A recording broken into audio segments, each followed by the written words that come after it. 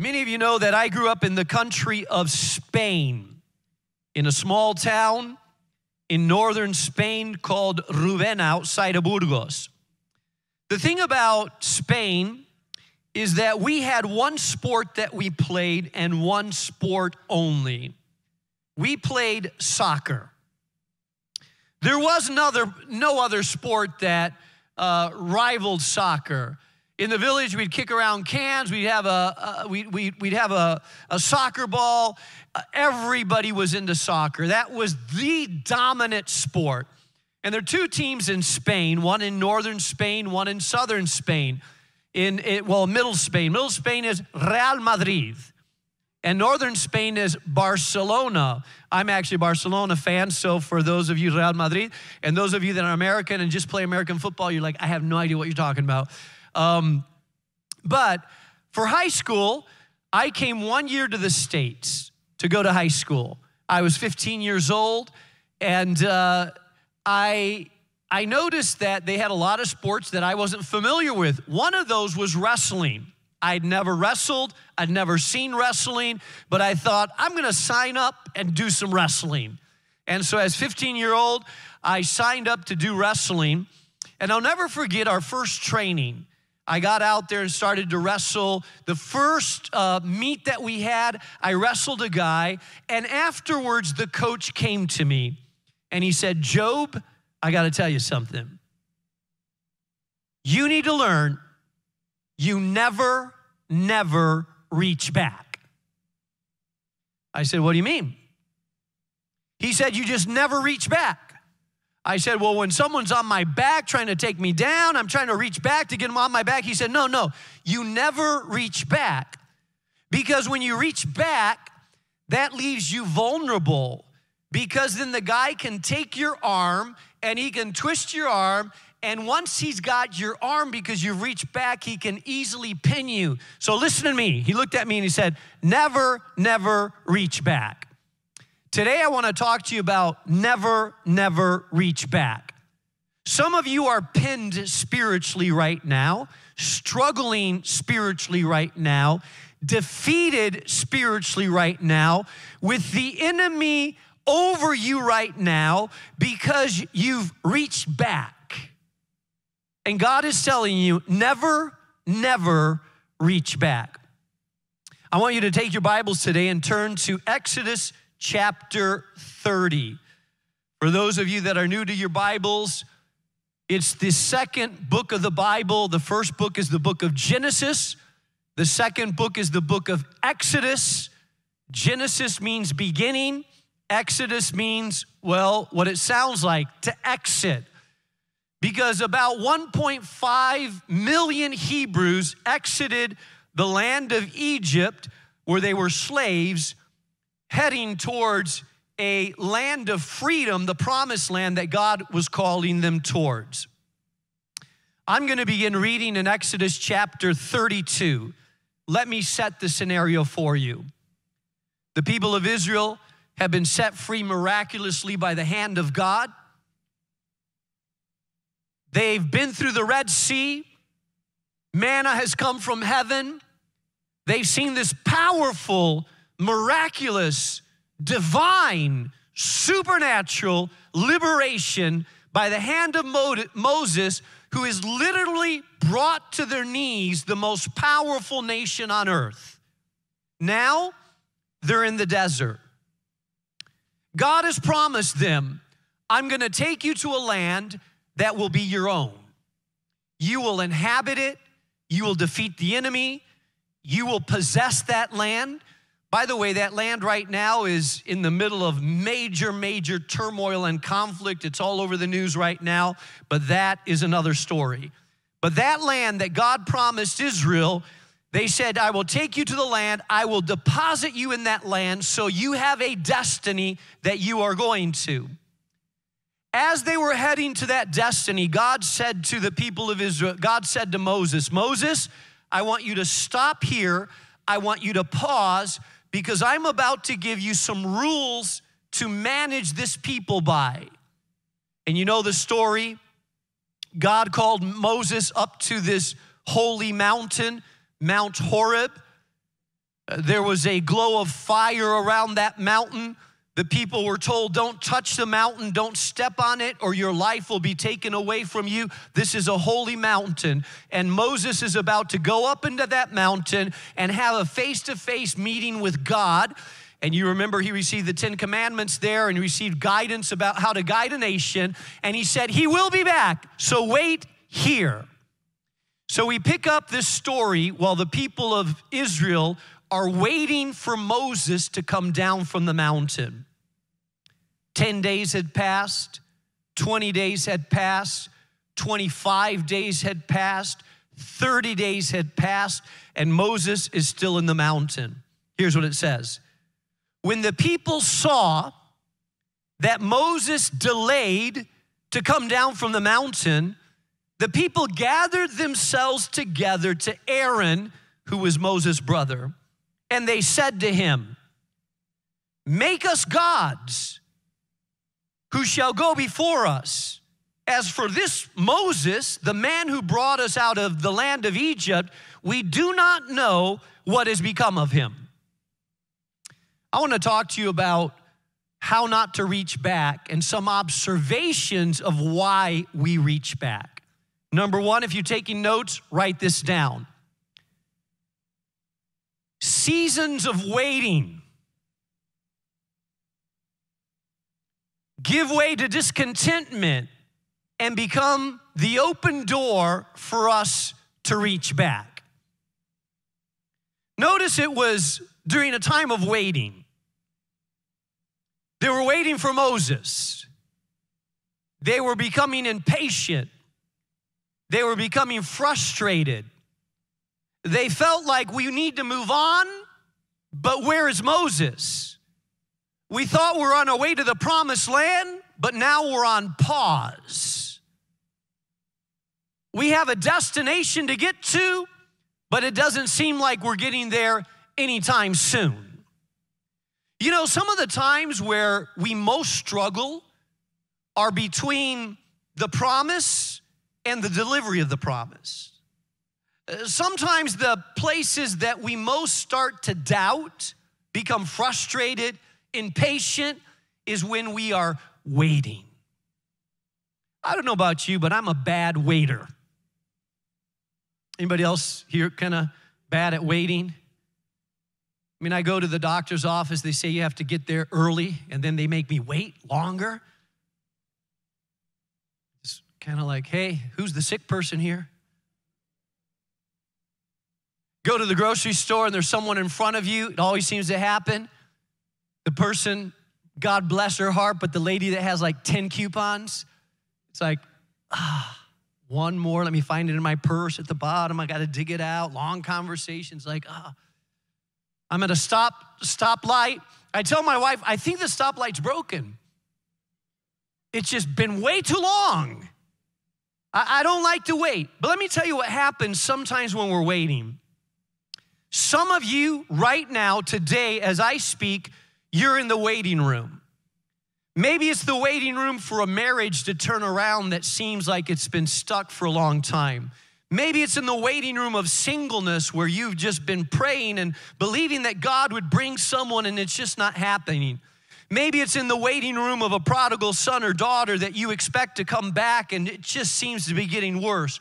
Maybe it's in the waiting room of a job situation that you thought would turn around, but it's just prolonged itself over and over and over again. Maybe it's in the waiting room of trying to come out of a season of darkness or depression or emotional instability, and it feels like it never ends. I don't know what your waiting room is. But sometimes in the middle of our waiting room is when the enemy comes in and begins to speak to us, discouraging, lies, and it's in the middle of the waiting room oftentimes that we blow it. While they were waiting, it says that Moses delayed, and so the people of Israel came to Aaron and they said, hey, we don't know where Mo is at. We don't know if he's coming back. We don't know if an animal has gotten him or if he decided to flee or run. We don't know where he's at, but we want, listen to what they say. Listen, but make us gods that will go before us. hold on, I thought you had a God that delivered you from the land of Egypt. Suddenly, they say, hey, make us some gods that will go before us. They still wanted to be led, but they were not sure they wanted to be led by the God of Moses. And here's what I want you to know. Sometimes you can be in the waiting room and you could start to listen to the wrong voices. And when you listen to the wrong voices, you will be tempted to compromise and get out of that waiting room through the wrong door. I was at O'Hare Airport a little while back, and I had a speaking engagement that I was flying to, and I had to get there on time, and I did something unusual. I arrived over an hour and a half early to my domestic flight. I thought I got plenty of time. I got some work to do. I pulled out my computer. I went right to the gate, and I sat down right next door to the gate where we would be boarding the plane. And I just started working on some stuff that I had. There were other people that were supposed to be on the flight right next to me. And I'm working and saying, I haven't heard them call my name. This must be delayed flight like it's usual at O'Hare. And I'm working away. I said, all right, let me go. Just go hit the restroom. And I look at the sign above the door, and it said, departed. I went up to the guy and I said, excuse me, departed. What exactly does that mean? Well, sir, the plane has left. I said, I've been 10 feet away from this gate. I never heard one announcement. I never heard anybody say anything about it. And there were 4 other people with me that also missed the plane. I said, these people didn't hear it either. I'm not sure what's going on. How could we have missed the plane? He just looked at me and said, you did, sir. And what I realized is, listen, I was in the waiting room, first time it ever happened to me. I was in the waiting room, but I wasn't listening to the right voice. And because I wasn't listening to the right voice, I missed my plane, and I almost missed my appointment. I literally arrived 15 minutes after the meeting had started and just changed at a Dunkin' Donuts right there and set into my appointment. But I was in the waiting room listening for the wrong voice, and because I didn't hear the right voice, I almost missed my destination. Listen, some of you are in the waiting room right now. I don't know what waiting room you're in right now, but some of you are in the waiting room listening to the wrong voice like the people of Israel were, getting discontent, unsatisfied, and it's very tempting to get out of your waiting room through the door of compromise. The people of Israel wanted to get out of the waiting room waiting on God through the door of compromise because it was taken way too long. Number 2, write this down. Often our stumbling blocks can be built from the very breakthroughs that we prayed for. The Bible tells us in verse 2, so Aaron said to them, the people of Israel said, we're tired of waiting. We want other gods. Aaron, who should have been turning them back to God, he compromised. He listened to the people instead of listening to God. You're in dangerous hands when there's a leader that is more concerned about what people think than what God thinks. The fear of man, as opposed to the fear of God, is the beginning of a downfall. Can I tell you something very clearly? As a pastor, I'm not called to be a politician. I'm called to be a pastor. I'm called to preach the word of God, whether it's popular or unpopular. I'm called to speak the truth from the word of God, whether it clashes with the values of our culture or not. And sometimes the message of the word of God is not well received from the broader population out there. As a preacher of the word of God and a pastor of the word of God, I have to be true to the authoritative, inspired, infallible word of God. And I need to preach it whether it offends people or doesn't offend people, whether it's in season or out of season, because I need to fear God more than I fear people.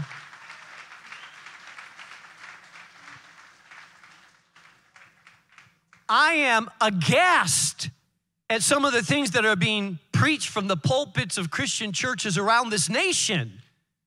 that have nothing to do with the Word of God, that are really a caving into the culture around us, a compromising of the Word of God, a popular just massaging of the truth of the Word of God and trying to give the general culture what they want to hear as opposed to preaching what the Word of God actually says. Aaron should have pointed the people right back to God and said, you need to listen to the Word of God. God liberated you, but instead Aaron feared people more than he feared God. And the Bible tells us that when they came to Aaron, Aaron said, take off the rings of gold that are in your ears, the ears of your wives, your sons, and your daughters, and bring them to me. So all the people took off their rings of gold that were in their ears and brought them to Aaron. Verse 4, and he received the gold from their hand, and he fashioned it with the graving tool, and he made a golden calf. Now let me pause there for a second. There's so much that's wrong with that right now. But let me just point out a couple of things. Number one, a leader that compromised. A leader that was afraid of the people, that was looking for popularity more than what he was looking to be true to God. Maybe he thought they were going to have a rebellion against him. Maybe he thought that if he pointed them back to God, they would stone him. But instead of standing and saying, what are you doing, people? Let's turn back to God, he caved in to their desires. I asked myself this question as I read this passage. These were people that had been in slavery for 400 years. They were bricklayers. They were impoverished people. They had been dominated. They were stripped of their possessions. Where did they get all this gold from? Well, if you remember, if you read in Exodus chapter 12, it tells us where they got this gold from. Do you remember that when the people of Israel called out to God, God had made a promise to Abraham that he was going to provide a land and provide wealth for them. When the people of Israel, these enslaved people, after the end of the plagues had happened, the people of Egypt were so happy to get rid of the Hebrews that the people of Israel actually gave them jewelry and gave them gold to get out of the land. It tells us in Exodus chapter 12, verse 36, and the Lord had given the people favor in the sight of the Egyptians so that they let them have what they asked for. Thus they plundered the Egyptians. The gold that they had was an answer to the prayer that they had prayed. God, provide for us. God, liberate us. God, set us free. And God had answered their prayer by supernaturally opening up the treasure coffers of the Egyptians and letting these slaves go with tons of gold out into the desert. It was a direct answer to prayer. Now, listen to this. Only a few months later, what had been their answer to prayer was being turned into an idol. Let me say that again. Only a few months later, the source of their answer to prayer was now, what had meant to bless them, was now turned into a curse against them because they mismanaged the blessing that God had given them.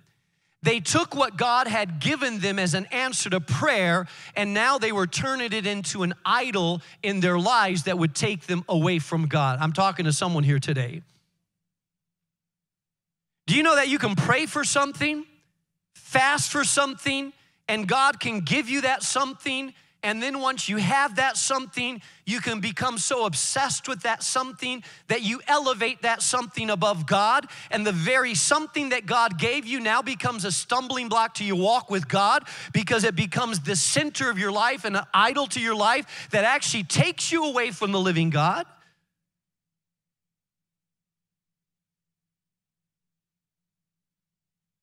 The Bible tells us that Aaron took all the gold, he put it all together, and he fashioned out of it a golden calf.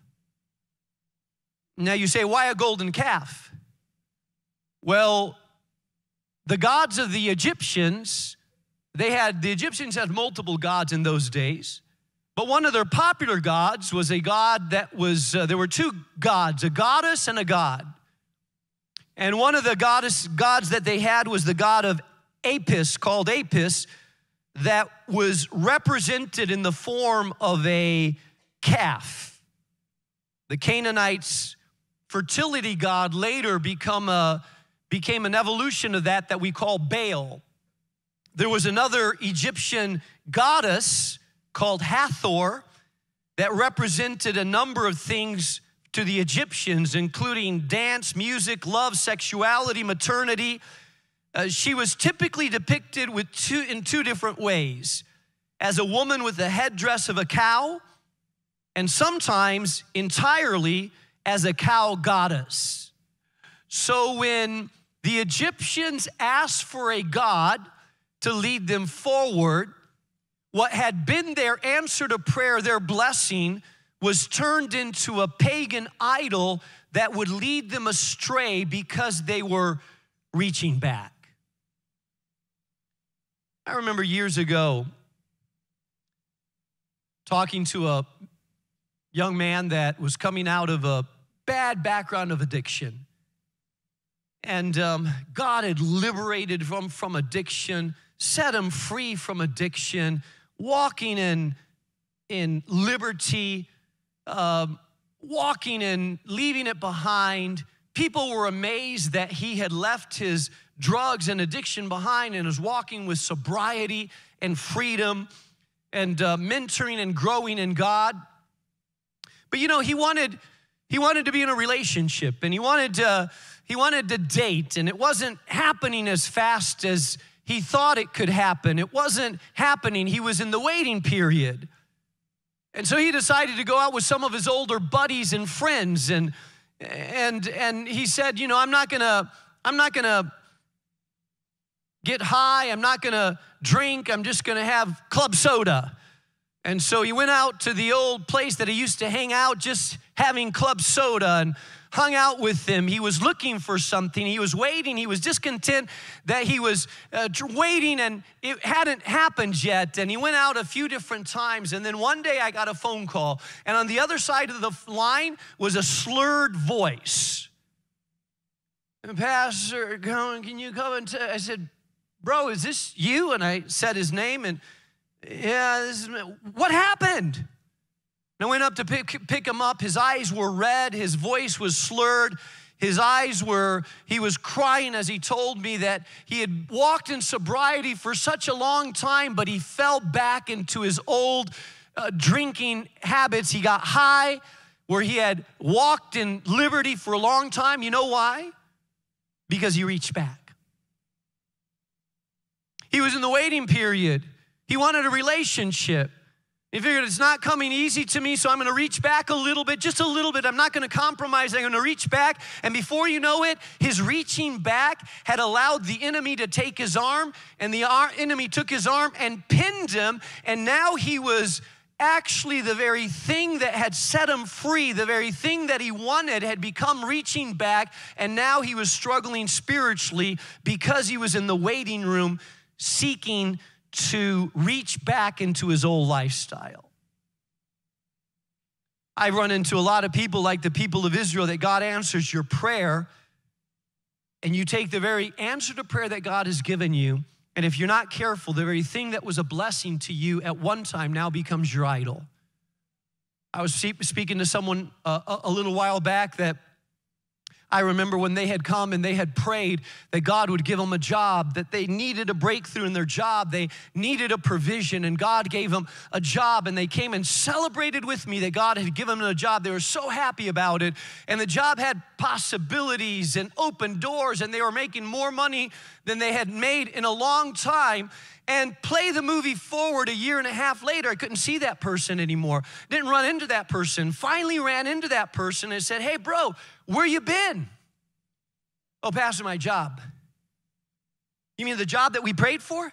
Yeah, that job, man, really going good, just going up the ladder, but it's really busy and it's just really consumed my time, really taken up a lot of my effort and my energy and my time. And they asked me to do this and travel and work. Are you in a small group? No. Are you going to church? No. Are you involved in ministry? No. How's your spiritual life? Pretty bad. Well, what happened? Oh, pastor, it's the job. You mean the job that God opened up the door for, the job that God gave you? Now that job has become the main thing in your life, and God has become number 4, 5, or 6 later. You see, the very answer to our prayer, if not careful, but can become the idol which derails us from our walk with God.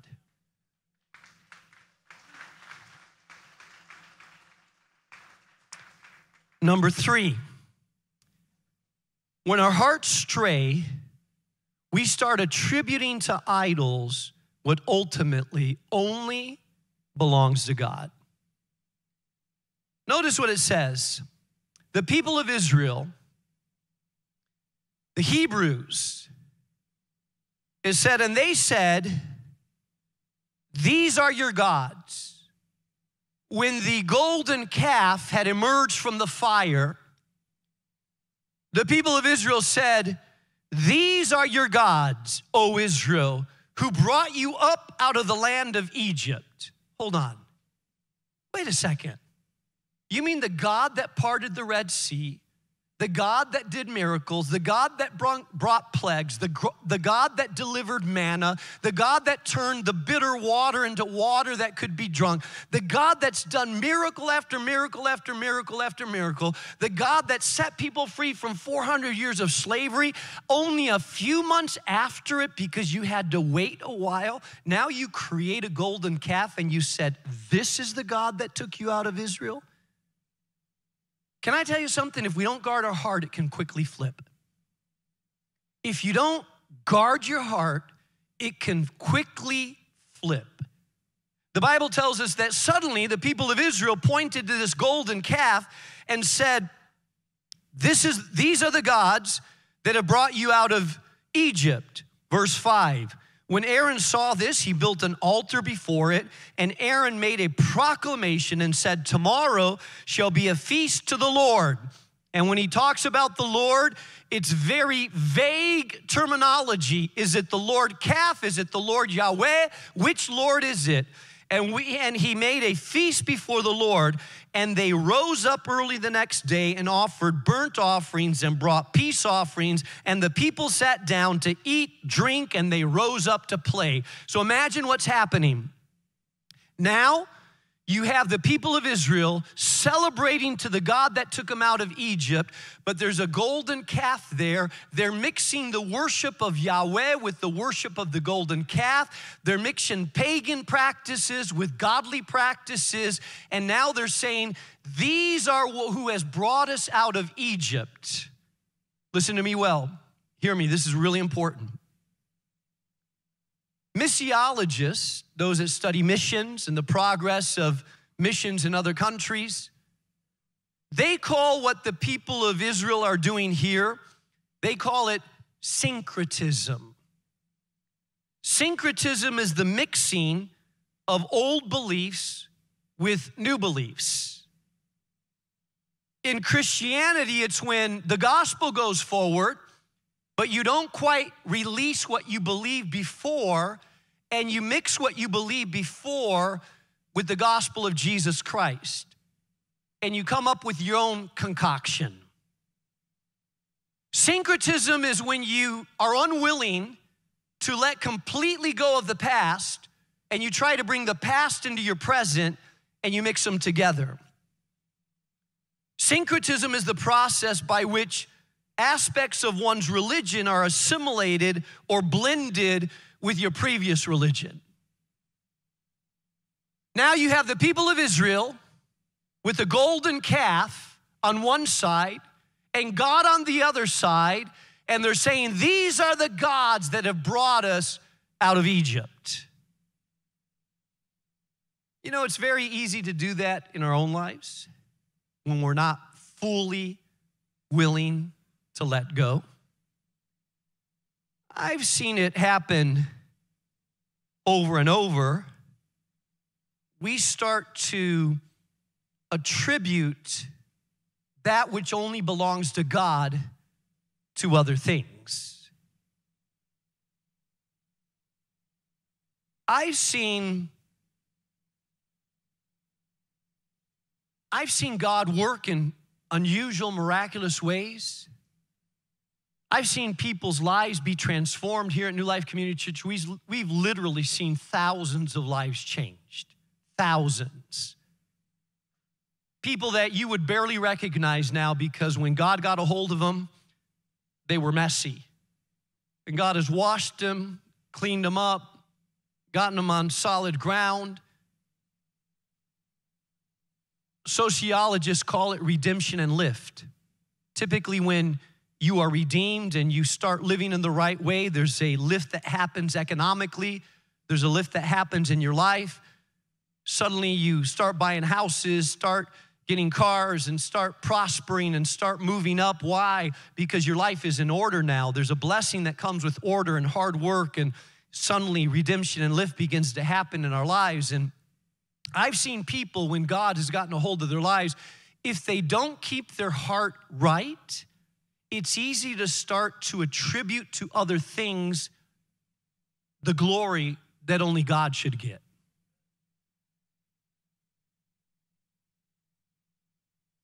We can easily attribute it to other things when ultimately it was God. I've seen it happen.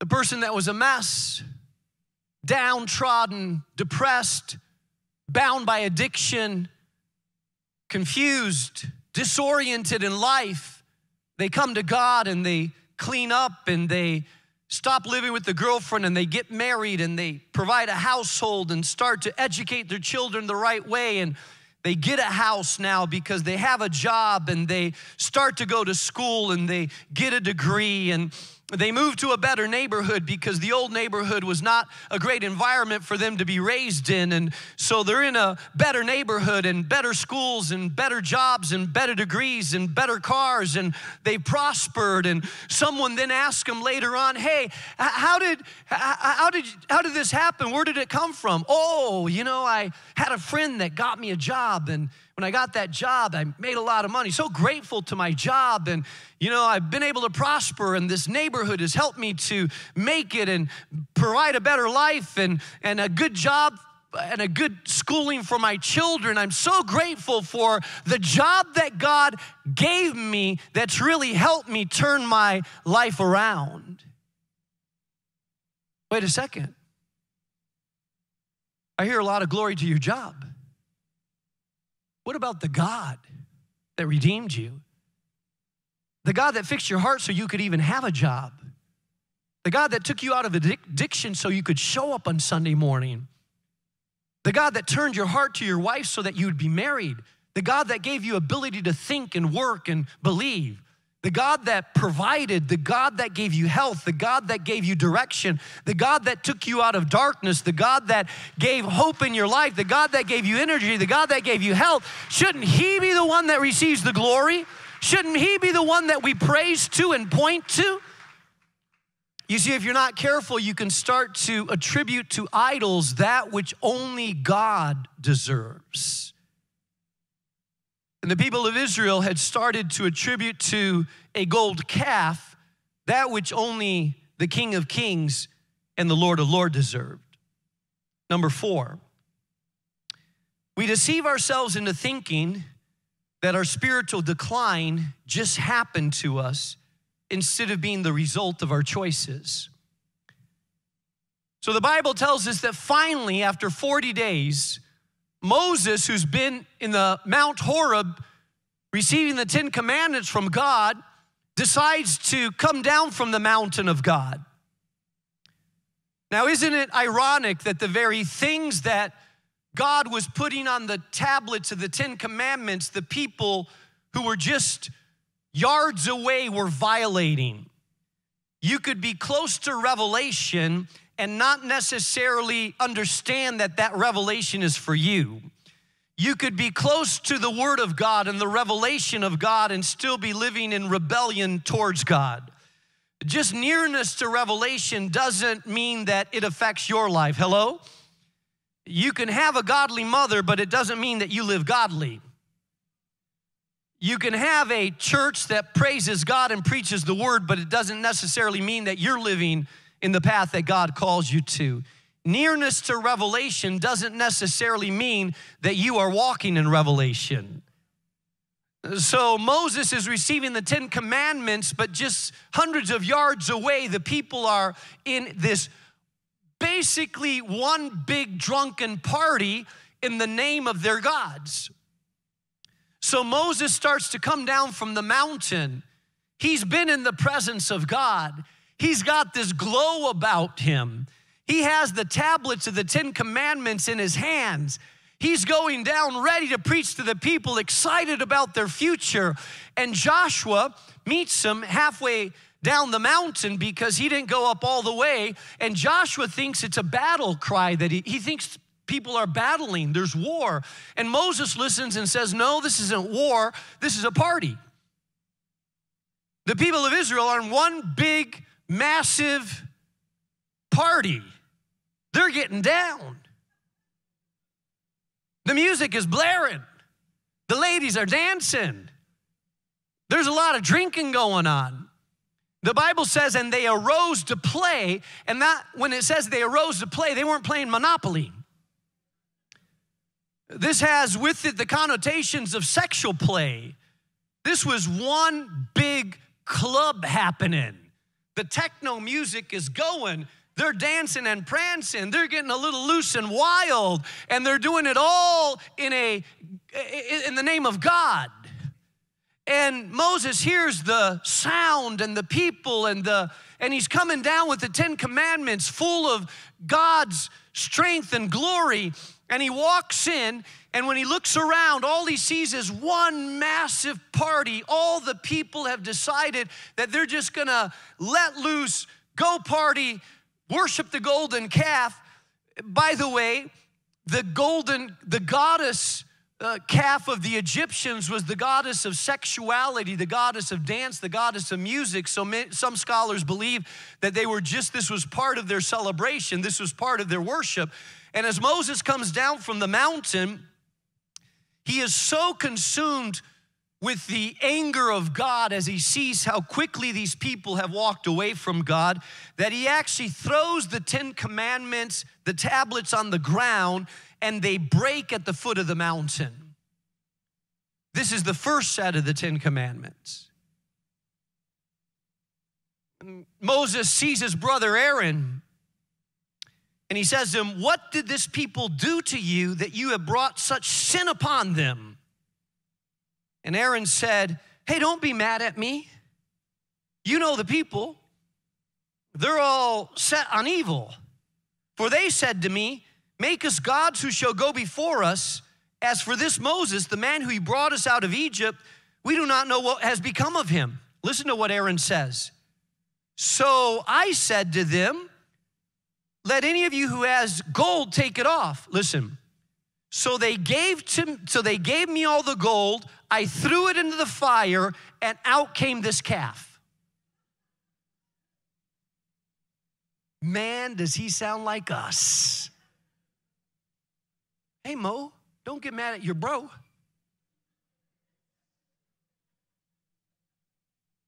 I mean, I just took all this gold, threw it into the fire, and boom, out came a calf.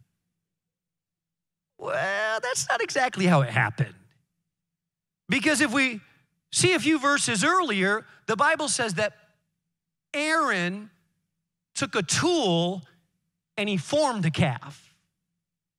Let me tell you something. Many of us act like our spiritual decline just happened to us. How did you get to the place? How did you get to the place where you're at right now? I don't know, it just happened. No, it doesn't just happen. It happens one choice at a time. It happens one compromise at a time, one act of disobedience at a time. We don't just throw it in and out pops the golden calf. We carve the golden calf.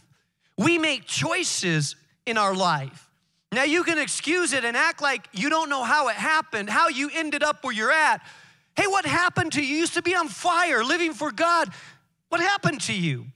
You're living like you barely know God. Well, I don't know. I just kind of happened. No, it didn't happen. It happened one choice at a time. It happened one disobedience at a time. It happened one conviction at a time that you ignored. It happened one sin at a time that you chose not to repent of. As your heart started to get harder and harder and harder, as you made choices that you knew were against God, and then you wake up one day and you're worshiping the golden calf, but it did not just happen. It happened because of choices.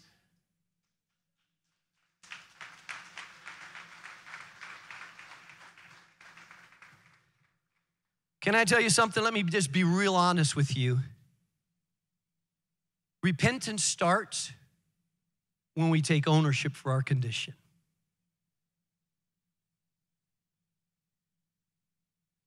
Let me say that again. There can be no repentance unless we're willing to take ownership for our decisions. I remember sitting down with a married man years ago and saying, bro, what happened? Well, my wife wants to leave me. You know, she's been bitter for a long time. She's just nasty attitude, just never happy, nothing that I do. No, I'm talking about you, not your wife. Oh, me? Pastor? Yeah, you. I'm talking about you and the affair that you had with the girl that's 20 years younger than you at your job. I'm talking about how'd that happen, Pastor? I don't know. It just happened. I mean, before I knew it, we're like involved. I mean, I don't know. I didn't plan it. I didn't do anything. I'm just an innocent bystander. Oh, so the time that you invited out to lunch, that was innocent, Pastor. I was just kind of getting to know a coworker. When you gave her number and said, hey, why don't you meet me at this party? It was just a bunch of guys. No. Don't tell me that it just happened. You will never turn back unless you take responsibility and ownership for your part and your disobedience. Repentance happens when you take ownership and you say, I made it happen. I chose to go down this road. I made the phone call. I pursued her. I invited her out. I turned away from the wife of my youth. I broke the covenant. I slept with her because I chose to sleep with her. I manipulated her into thinking that I was going to leave my wife. Hey, repentance never happens until you take absolute ownership of the decisions that you have made, and then God can restore our heart, but it happens with ownership.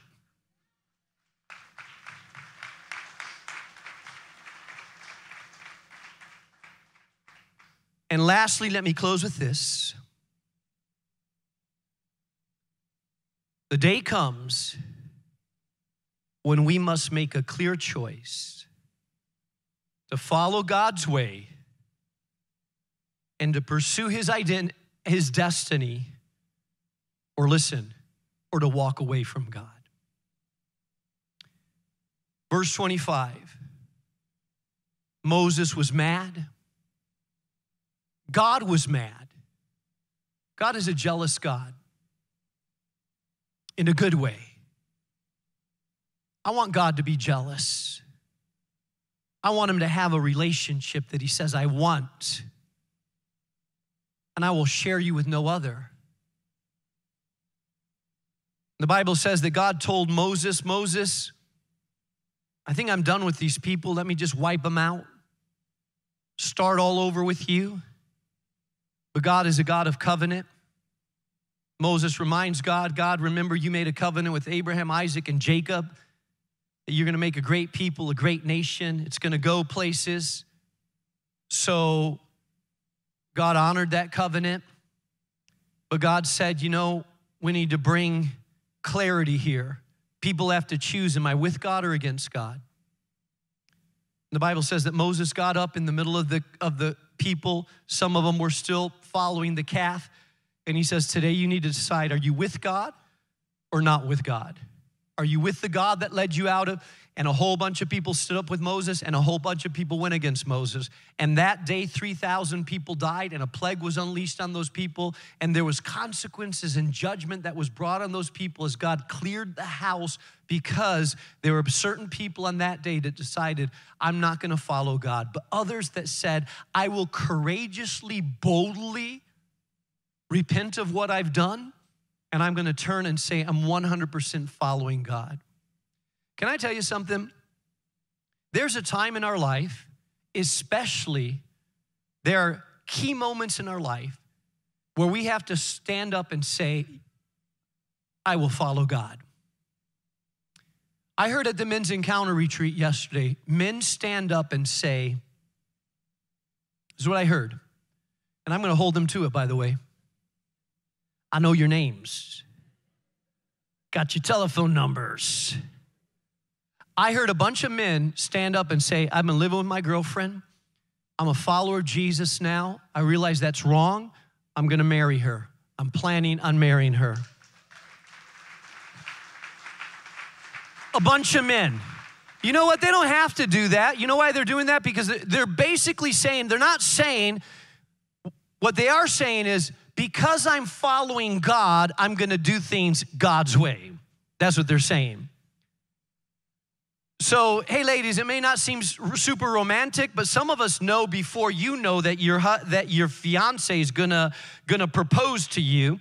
But they're doing it not just because they love you, they're doing it because they wanna follow God and follow God's way. And that's a great reason to do it.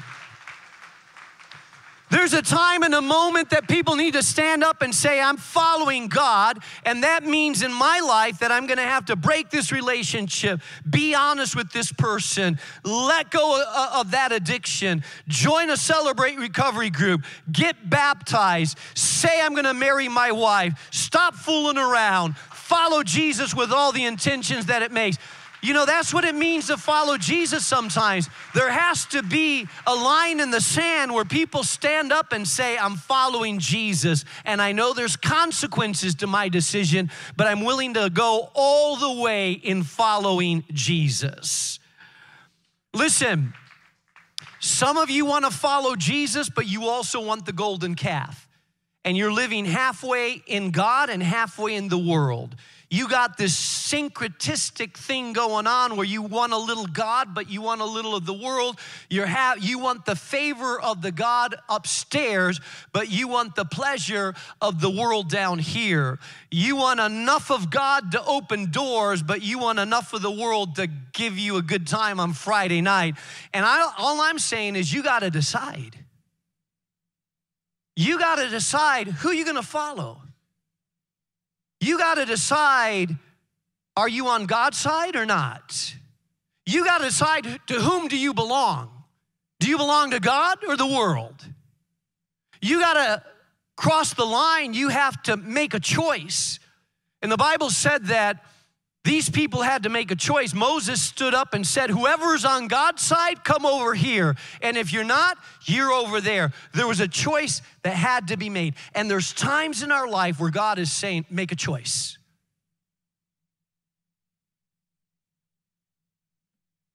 You can come to church and not belong to God. Let me say that again. Just because your family comes to church, just because you come with your family, just because you know the songs. Hey, listen, and just because you know me by name, Pastor Mark, doesn't mean you're a believer. It just means you're hanging out with believers. Hey, I know people that go to the gym, they buy the outfit, they get the drinks, they have the app that tells them everything. And you know what I see them doing? They're just always chatting with people in the gym like this, you know, and chatting. I never see them work out, ever. Just kind of chatting, socializing. Hey, just because you go to the gym doesn't mean you're in shape. It just means you're hanging out with the gym. Oh, you know all the gym lingo. You know all the gym outfits. I think some people just go for the outfits. They just want to have the gym outfit. And then the selfie. You know, some of you are taking a picture with the equipment behind you. You never use that equipment. You're just taking the picture with the equipment there, but you don't use it. Doesn't mean that you're in shape. You can fool other people. If people watch you long enough, they know you hang out with the gym, but you're really not in shape. And can I tell you something? Yeah? Listen, this is not a condemnation to push you away. This is a draw to bring you in closer. And you can be here in the church and you can learn the songs and you can wave your hand and you can have a Bible and you can know my name and you can be in this, but you got to cross a line that says I belong to Jesus if you're going to be part of the family of the living God.